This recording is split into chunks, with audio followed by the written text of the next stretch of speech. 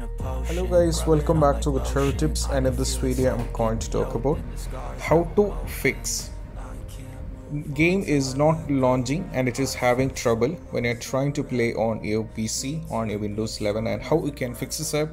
And if you're for the first time, don't forget to subscribe and click on the bell icon for more notification. So let's dive into the solution one by one. Is the virtual RAM. That is what you have to do. So to do this, you just have to move over here on the search, and you have to search for View Advanced System Settings. You have to open this. From here, you just have to click on Settings. Now from here, over here, you just have to change this to Custom and move to Advanced. From here, you have to click on Change. And now as you can see, there is a default value which is given for the initial size, as you can see. Now you have to change this to 4096 for the initial value. In the same way, for the maximum size also, you have to change this to 4096.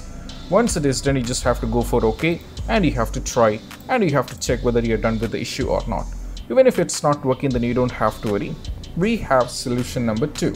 Solution number 2 is all about you have to update your graphic drivers. So to do this, you just have to go over here on this PC, right click and go to Properties. And from here, you just have to go over here. And what you have to do is you just have to navigate to Device Manager. Now click on Device Manager. Now from here, what you have to do is, as you can see, you have to go over here on the network adapters. Sorry, you have to go to Display Adapters. And as you can see, my graphics card is AMD Radeon RX 5700. So I just have to right click and go for Update Driver. Then I just have to go for Search automatically for drivers. And if the drivers are up to date, you will be getting a message like this. And if it's not up to date, you will be getting a message like you have to update the driver. That is what you have to do. Once it is done, you just have to try to play the game, and most probably the issue has to be fixed. Even if it's not working, then we have solution number 3 and 4 as well as. So let's move to solution number 3.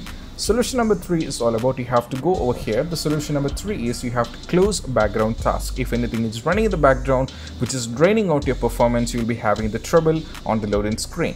So you just have to go over here and right click and go to Task Manager. Right now, as you can see guys, now the Adobe Premiere Pro is running in my background because I am editing the videos, so that's why.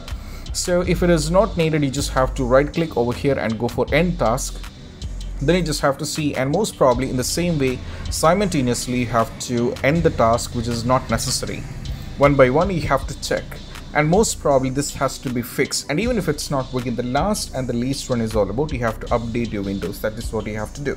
We can go over here and you can navigate to Settings. You can navigate to Settings, and you can update your Windows over here. You can update your Windows, and most probably by trying out these, the issue has to, right? So these are the basic steps which you have to try out when you're having an issue on stuck, how you can fix this up.